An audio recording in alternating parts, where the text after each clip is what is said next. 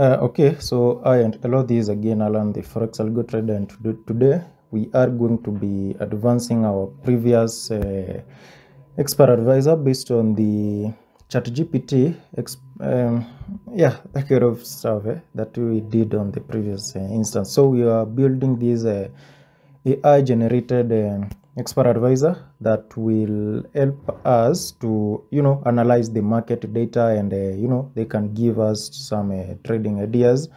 And yeah, guess what, we are there now, and we did make some updates, and we are some steps ahead, in that particular instance. So the current version that you do have can be able to analyze chart data and give us trading signals, like you can see over here. This is the analysis, this is the data we did send to it.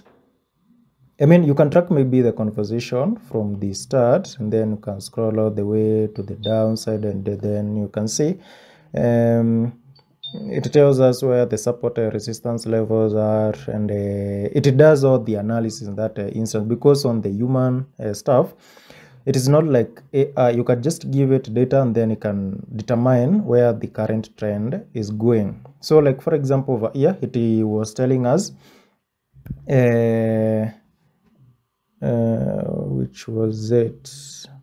It did give us the stop loss level apparently, and the take profit, and the direction over here in summary, just like we did request in that instance. To it was in a downtrend. It told us this is the chart that we are apparently analyzing. So yeah, so that's all.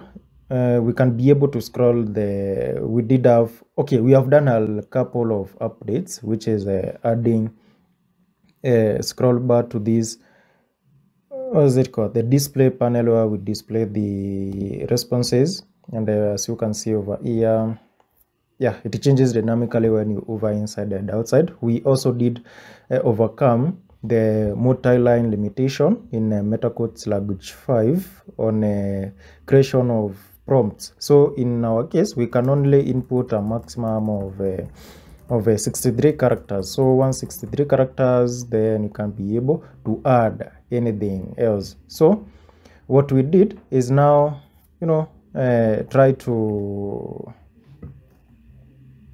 remove that limitation, and now we do have a prompt panel over here, whereby you can have, instead of limiting ourselves to 63 characters only as per the previous version, we can now be able to input much. So maybe I can have an example. So you can maybe tell it, because this is a continuation of the whatever that you are doing, you can tell it, okay, I get the point. Wow, never mind my typing mistakes. Okay, I get the point. The point now, we are apparently in a downtrend as per what. Then that's all. We can't type anything else, even if we, yeah, that's the limitation now that we did have. So instead of typing just a simple message and that is all, we now have the prompt that is over here. So we can just come over here down again and say, we can now continue our whatever that you are doing as per, what was I even typing? We are apparently in a downtrend as per, okay, what that I do see. Maybe you can ask it, is there any data? Apparently, again, we did maybe I will talk about the stuffs or the upgrades that we did do, because they are vast of them, many of them, I mean. So the GPT can be, the AI that we did integrate can be able to recall our previous conversation from the start all the way to the current point that we are, and now it can be able to see what data that you're talking about. I mean, it can be able to track the whole conversation, see how the ChatGPT area is, and I think apparently almost all AIs implement that. So it can be able to recall what we did chat with it or what we did instruct it previously. So you can ask it, is there any candlestick, Japanese apparently,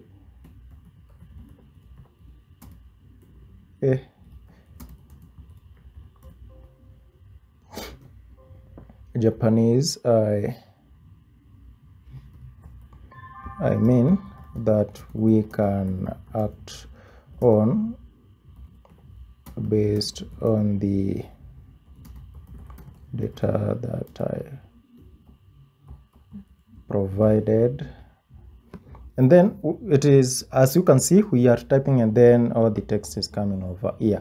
At some point you will need to scroll it when it is too big, and then you can separate you can see as we type over here, then when we add the edit, the data is appended directly as one paragraph. If you wanna graduate to another paragraph, we figured out instead of using commands or, you know, like we could have a new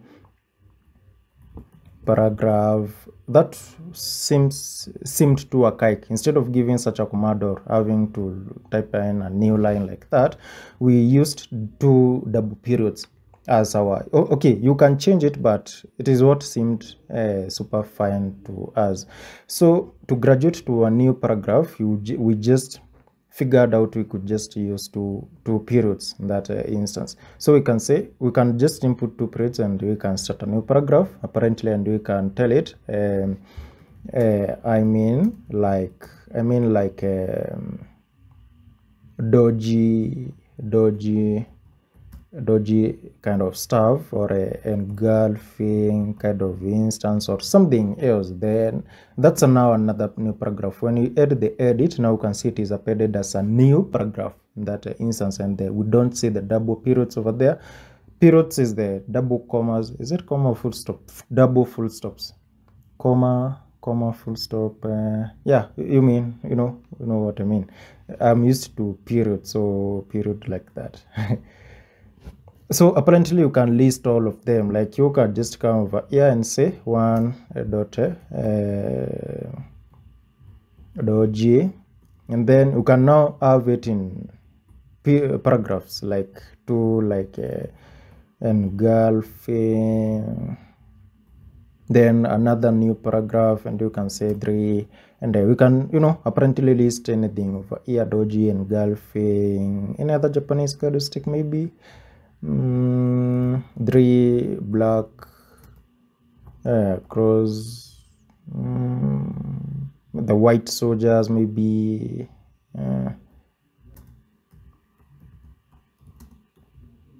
white soldiers maybe, and yeah, after we do that now, because that is super long, now you can see we do have a scroll bar over here. For the prompt section, we do have one for the display section and the other one for prompt section. So this does not limit us the number of stuff. So I mean the length of the prompt that we prompt the GPT to tell us. So maybe we can you can continue. Maybe you can go to another paragraph in that case, and then you can tell it whatever, you can maybe say we now add a space when we input like that, and then we can say just anything,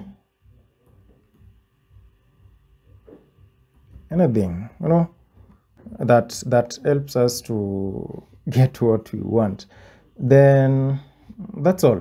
Then you can maybe now send the prompt, and now the prompt now will be a very, it won't be just a simple prompt in that instance. That's what I mean. It takes some time, to do the analysis, like you are doing the normal waiting. Now you can see over here, analyzing, can provide additional based on the data provided. Yeah, so that is how we now append the data. Maybe, you can see the whole conversation over there. So to get now the chart data, we do have this stuff that is over here, which just like gets the chart data, appends it to our display, and then we can maybe tell it maybe as an illustration. Here is the new data for analysis. Then wow, I don't know why I keep making typing error on the day. Yeah, then when we click on this stuff over here, now we can see we append all the data. By default, we just take up to 10 bars, the previous 10 bars. So you can see from bar number 1 over there all the way to bar number 10, that instance. Then you can now send the prompt again, and it can, do the analysis based on the current data. We don't do these stuffs on each and every tick or on each and every bar, because that would increase the limit, the tokens for the prompts in that case. But yeah, guess what, that's what we achieved, we managed to achieve, and we are going far much greater than this in the future, of course. So you can see the response is a bit detailed, and now you can, you don't have to search. The GPT search does the search for you. Anything else that we did do in an upgrade? We do have the history over here, which you can go back and forth, just like the normal GPT. We store our charts, so instead, like, you could be using this to analyze on a new chart. Maybe we are on a USD, the AUC. Maybe you could be analyzing it on a different chart, like gold, and then all of a sudden you want to just come back to the previous conversation, and then you want to go ahead and have a look at what, maybe make a clarification, or maybe update it to the newest data, and it can tell you, it recalls the previous conversation. So yeah, to start a new chart, apparently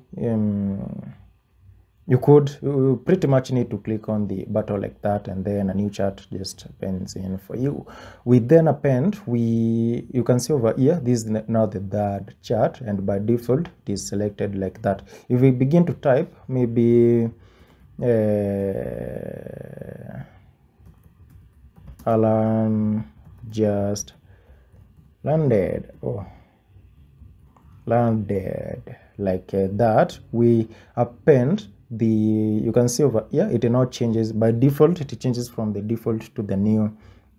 You get that conversation stuff that gets everything. Then yeah, nothing much over here, and yeah, so you can just like over any conversation and continue a conversation, or just go ahead and do some other good stuff. We will be in the future stuff, we'll be letting the the EA open buy and sell trades if it is allowed to, and yeah, or maybe placing orders or positions. Apparently that's what we are after to at the end, but for now, just baby steps. So this is not the first time that we're doing this kind of instance. On the previous part, we did explain how to do the heavy lifting. So what we did is just like fine-tuning and doing a couple of updates here and there.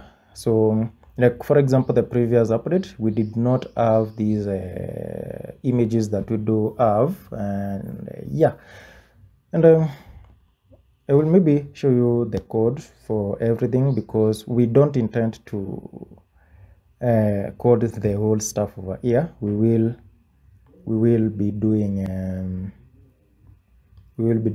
what just going via the code, or skimming over the code, and then I will provide the code in our Telegram channel. And yeah, if you have been with us, you know where to find the code. And yeah, so if you want to clear, you just apparently press on a clear over there, and then